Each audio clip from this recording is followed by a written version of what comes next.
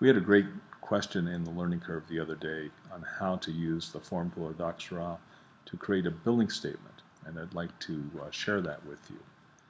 We'll use for this a combination of a Q&A table that we'll use to capture the client information, the billing date, period, the hourly rate, and then we'll use a grid answer to capture the information on the matters that compose the statement itself. We're going to pick up matter number, the activity description, and the time. We'll use Doxserá's list answer capability, insert a list, and for this we're going to use table format. And rather than 3-column format, I want 4 with headings in the first row.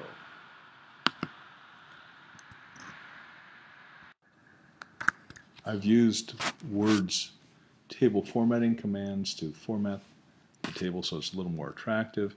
This entire table is a list answer, and you'll recall that in the form tool in Doxserá, any list is composed of 3 components.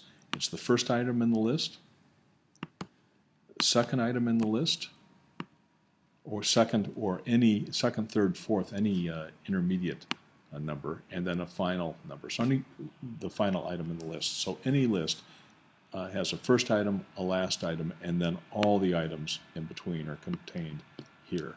So the list can go on and on and on, or it can be as short as one item. And Doxserá in this case doesn't care. So here we're going to insert in the list a field, and we want the field to be the description of the current item in text. We'll insert another field in this list, and we want this field to be the time contained in the list, and we want it to be the current item. So the way to think of this is the first item up, its description and its time. We'll now add a third field with the formula. So we'll make it a number, math, formula, and the formula is going to be the field of current time times the hourly rate. And we'll get rid of the extra time symbol here. We'll say OK and done. Now we'll take these 3 items. We use Control-C to copy them and Control-V to insert them in the other list items. And with that, we're done. We've used a ordinary field to capture the client name, the client address. In the billing date, it's worth taking a look at this because I didn't want to use the typical date of month, day, year. I wanted instead to use month and year only, and so used a customized format for that.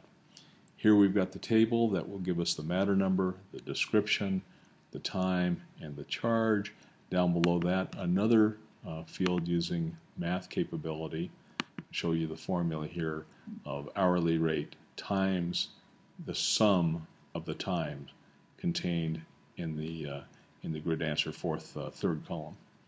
So put it all together, click Fill, and we've got client name, we've got client address, we've got the customized date format, we have the matter numbers, we have each of the itemized descriptions, we have the time that's associated with each of those items, we have the dollar amounts that we're using for each of those items, and here we have a sum total of the whole thing. All we've got to do now is click Petrify, and it's ready to go out.